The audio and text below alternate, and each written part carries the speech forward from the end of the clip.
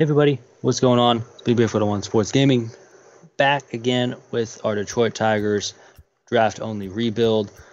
We are in off-season. We're about to simulate to the off-season here. Just picking up right where we left off last time. Astros defeat the Phillies in the 2022 World in the postseason. So it looks like our first page pitching coach and hitting coach all retired. So that's always fun. We had a couple people retired just because of their ability, but I'm pretty sure they're just deep potentials. Yeah, so nothing too much there. Let's see if anyone we know. John Lester retired. Only pitched 57 innings in 30 games last year. But other than that, I got Aguilar. No, that's not this. Those aren't the guys I'm thinking of.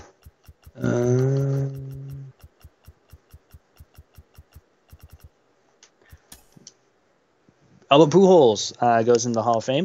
I expect that to happen. All right. So we can do the staffs later. I'm going to go ahead and do all the free agents and stuff so you guys don't have to see that. Go ahead and see the rest of the season.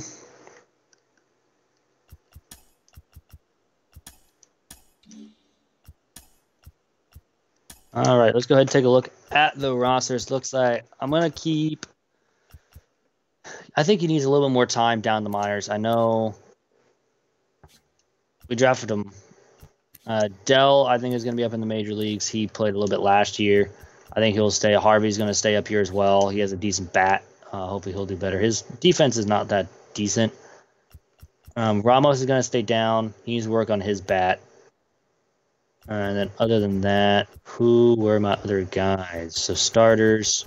Chavez needs another year down the minors. Probably even more than that. Silva, I think I'm going to have him start in Double-A. Relievers, I don't think I have any relievers drafted. Closers, I just have Tomas. So, catchers, we have Steven. First baseman, hopefully Sean can get some stuff going. Maybe he can have a decent year and be up in potential. Same thing with Ramos. Maybe he's our everyday second baseman. Third baseman, Kurecki also needs to go up. His fielding's good, but his bat's not there. Dell, we already talked about Dell and Harvey. Schaefer does need to get stuff going. He needs to get his bat going. Hopefully he can have a decent year at the plate. Our center fielder, I think, is Hines. Yeah, Tom Hines. Again, needs to work on his bat. I think he's a 79 potential, if I remember correctly, but not 100% sure on that. But then we don't have a right fielder, so we're definitely going to need to get a right fielder in scouting. Let's make sure our scouting is the ones that are perfect. We can have a better East. Look at our scouts, man. We can even upgrade our Central. 3 mil, 3 mil, 3 mil, then a 2.5, and that's pretty good. Like, look at that. Holy, Ross McDonald is going to be an awesome scout for us in the East. Again, I think this is going to be the same. We're all going to be the same. All right, and then I will go ahead and see you guys at the draft. Right, so draft number 3 is complete. As you guys can see, we drafted TJ Stanridge at number 1 overall. His contact is really good for a guy at only 20 years old. His defense really isn't there, so that will most likely hold him back from coming up sooner. Plus, we have the other 2 shortstops. I don't know if he does not allow any secondary, so unfortunately, he might just be a logjam, and he was really the only guy that was out of it. I think, yeah, there's a closer. There's like 4 closers, a left fielder. We'll just go ahead and go through this. See who the highest potential is. 94 at third. He was the other guy I was looking at. But I just thought the guy at short was going to be the better option. Other than that, the Reds got a center fielder down there. I was got a 92 catcher. Okay. That was the other one that wasn't it was a blue chip. That wasn't the closing pitchers. Another one. It takes forever.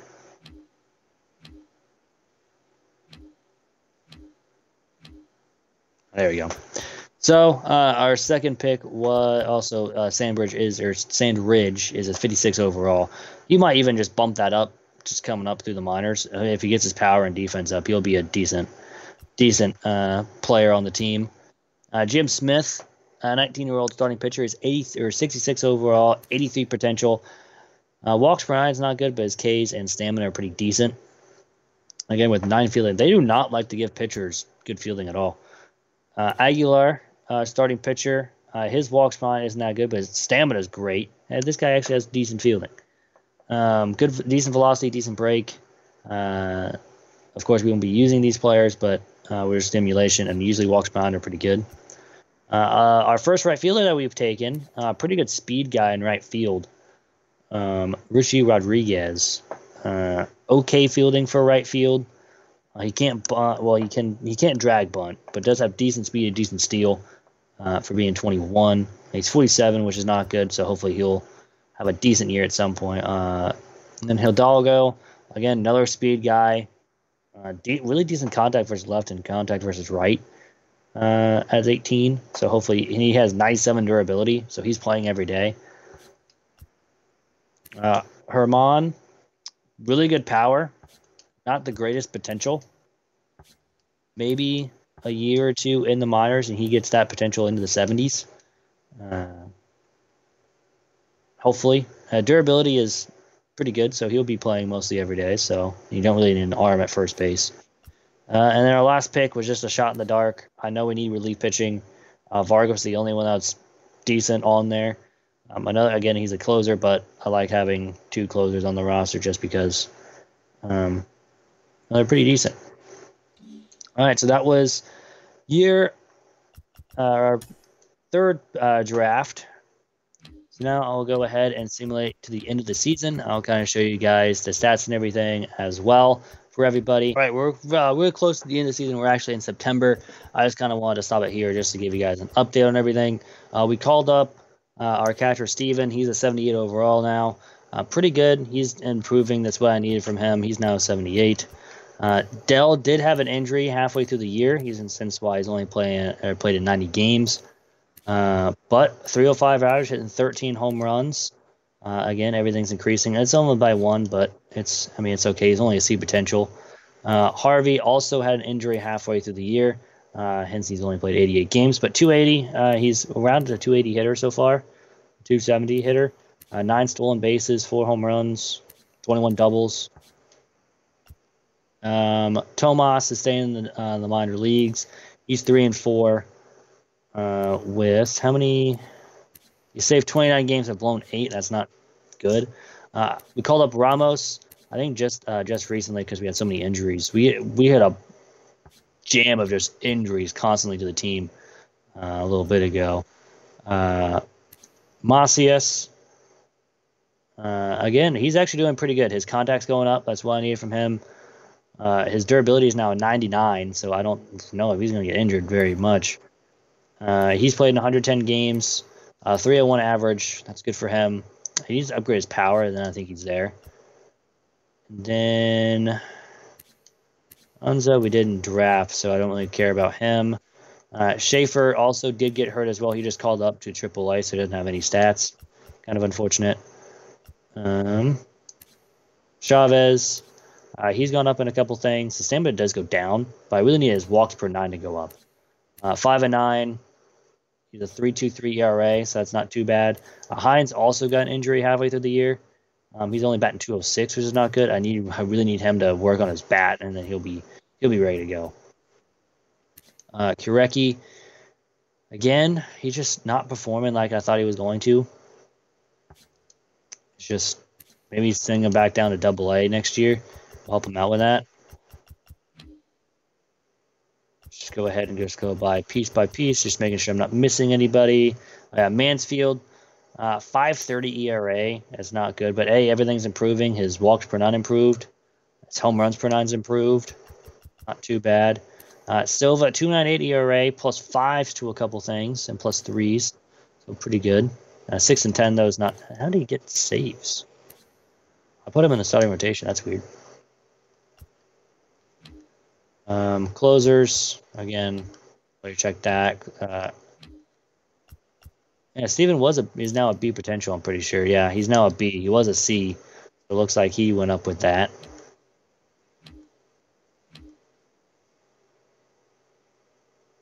That's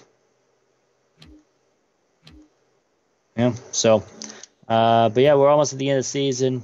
Right now we have one of the worst records in the MLB. With the Tigers only one game back of us. The Pirates have 48 wins so far. So all we just need to do is keep on losing that we get the first overall pick again. They just got done with that. We just won 2 games in a row.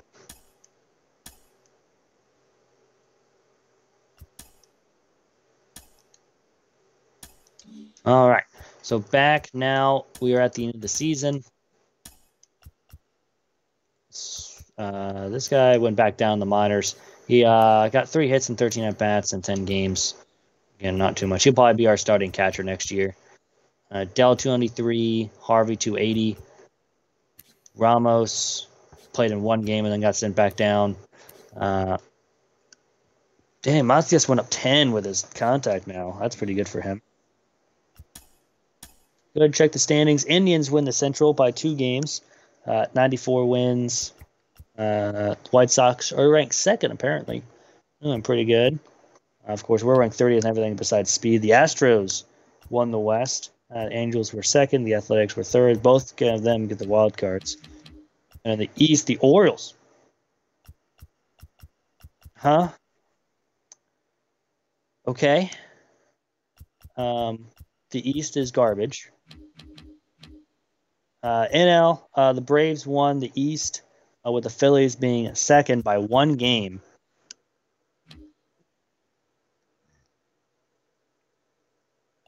In the Central, the Brewers win it. The Cubs get a second wild card, and the Dodgers, of course, won the West with 110 wins. So we'll go ahead and simulate into the offseason again. See who wins. Again, the Astros defeated the Dodgers. I'm pretty sure the Astros have won 3 straight World Series.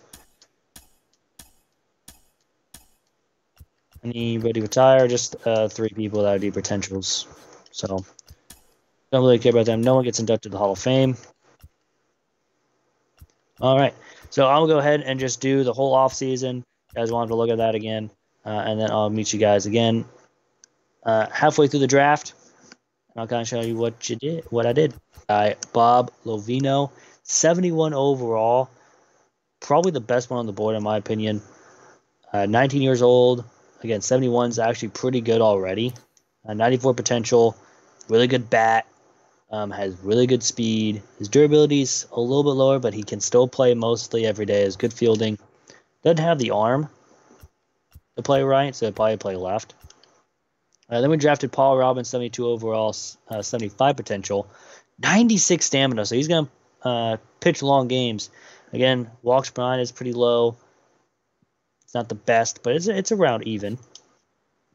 Then we go ahead and took Tom Light, an 89 potential center fielder. 74 overall. His bat did go down when we drafted him, but his speed and stealing went up. That's what all I'm looking at. Looking pretty good. Then we go ahead and took Kevin Ritter. I tried to take as much pitchers as I could. He also has 85 stamina. So maybe these two are going to be our mainstays in the rotation going into when we can compete. 68 overall. He is 23, so that's the only downside. But 85 potential or 85 stamina, decent velocity, decent break. Again, all of our starting pitchers have no fielding, and then his per nines are okay. Then we get ahead and take Raymond Minoso. Look at that mustache. He's got a stash going on. 76 potential, 50 overall. Really good arm at fielding. Maybe he has a secondary third. And even though it says none secondary, he'll probably have a secondary of something. But decent contact for someone that's 50 overall. We had took Mako Ring as well. 58 overall.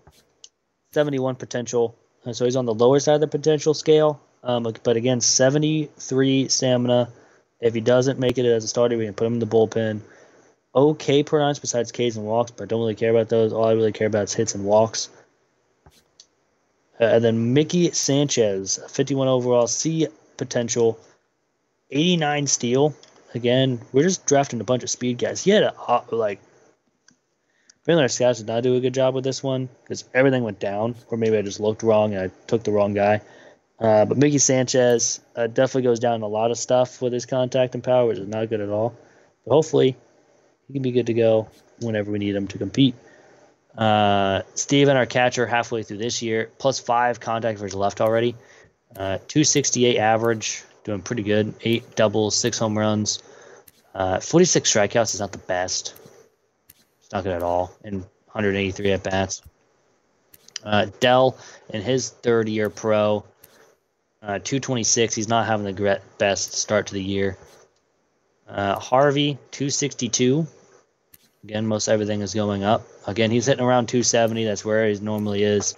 Again, 46 strikeouts. He's probably going to beat last year's average already. Benitez, he's not having the best of years. He has 2 saves, 3 overblown, 4 holds, a 7 ERA in 15 innings, allowing 13 earned runs. Ramos batting 210. He had 1 game last year, but 68 strikeouts. We're striking out a lot, and that's not good. Macias batting 255. He's now a 72 overall. Everything's moving up. I need those power numbers to continue moving up, and then we'll be good to go. Schaefer batting 216. He's a 68 overall now. +7 to power versus left. I need that for his power versus right, and both of his contacts can go up 7. Aguilar, 67 overall, +1 to walks per 9. That's all I really care about. Jim Smith, 67 overall, B potential. I don't know why I said his potential. Whatever. He's going up as well. 1.46 whip, about 5 ERA is not good. Chavez, 7 ERA, again, not good. Gurecki, 213. His is mostly going up, so hopefully he'll be good.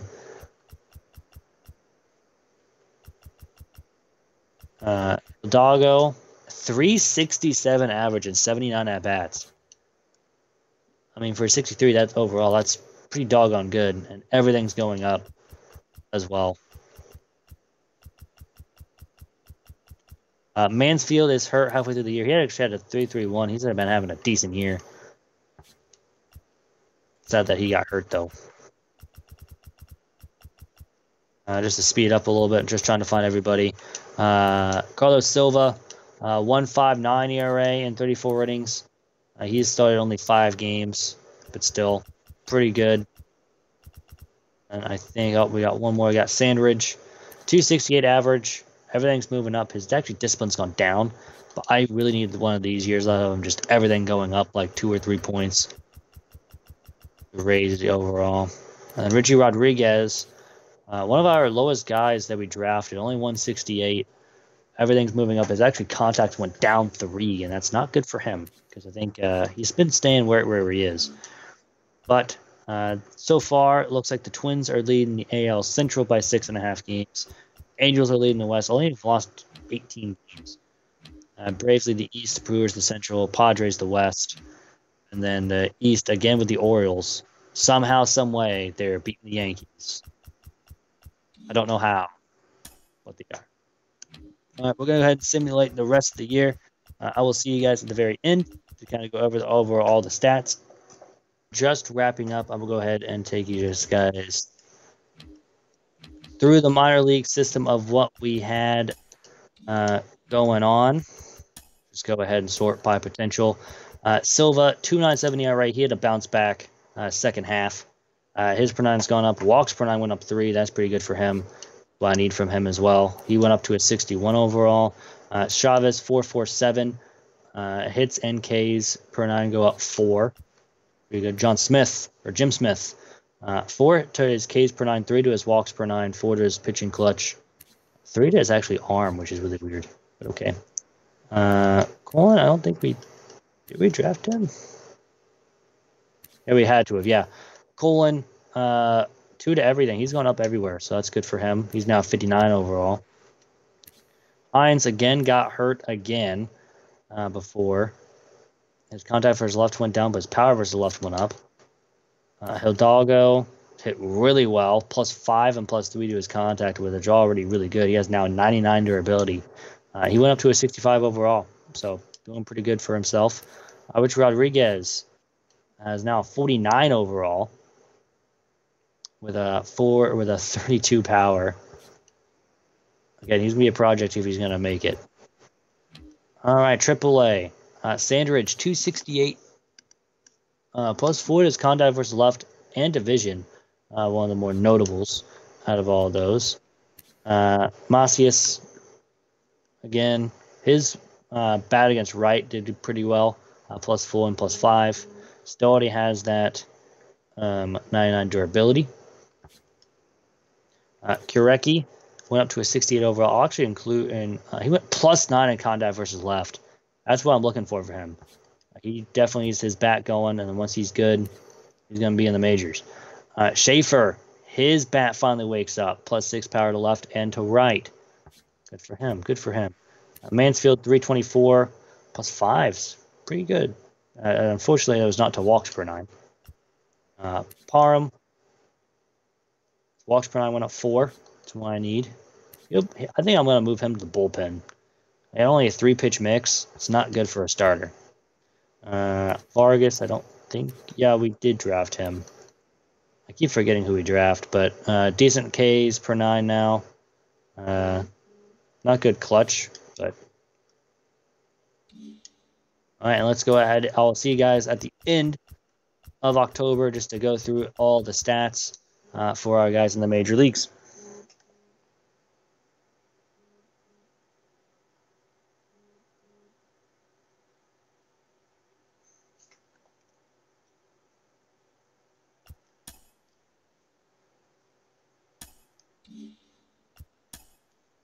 All right, this is the last day of the season, so I'll just go ahead and give you guys this. Not really much is going to change. Steven, our catcher, 80 overall, now 91 contact versus left, with that going up +9 this year. 285 average, 144 strikeouts. That was not good, and 537 at-bats. He does have more hits than strikeouts, so that's a good thing at least. 331 on base percentage is actually pretty good.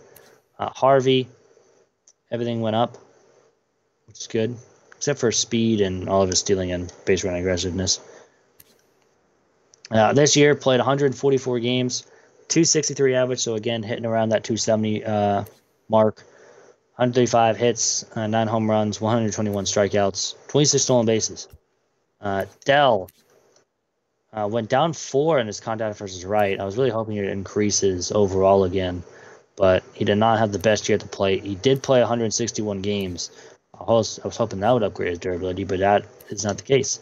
Ramos went +6 each of his hitting stats besides power versus left, which only went up +2. But hey, looking pretty good for him. 222 average though in his first major league year. Our closer, Tomas, 6.11 ERA, not good in 57 innings, allowed 38 earned runs. Macias is now at 74. I think I went already over this. Yeah, we did. Aguilar got promoted halfway through the year in September. 4 1/3 innings, 6 hits, only gave up 1 earned, 2.08 ERA. So not too bad. Goes up 4 in hits per 9 and in walks. Same thing when Javier's not.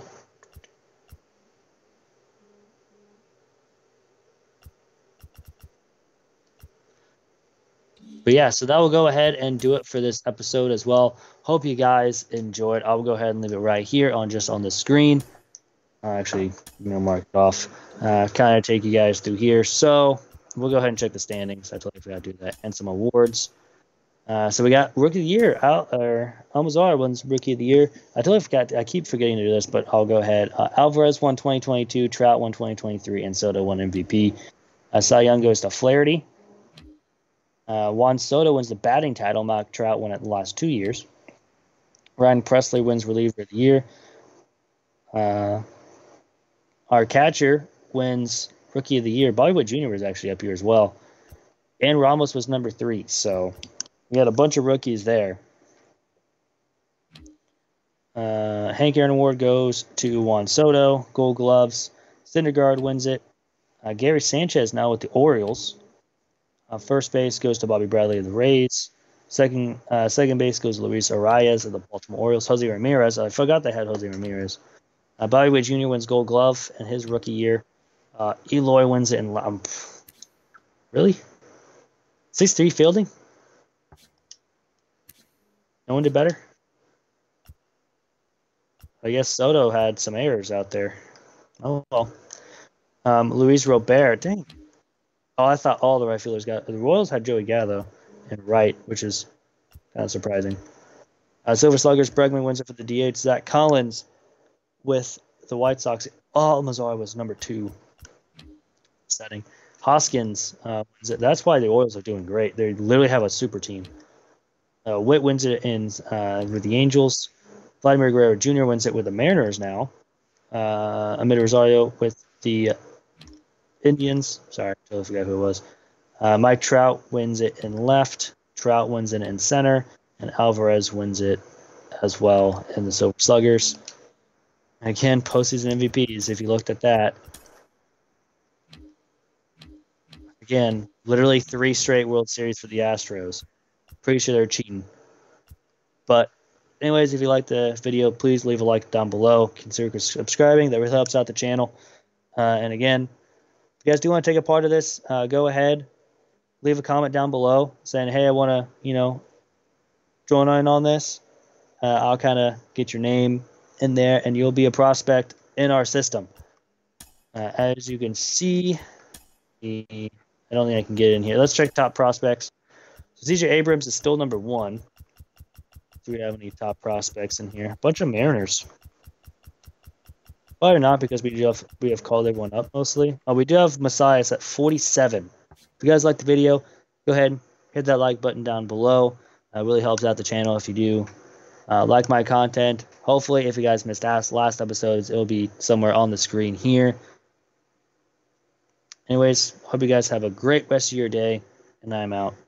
Peace.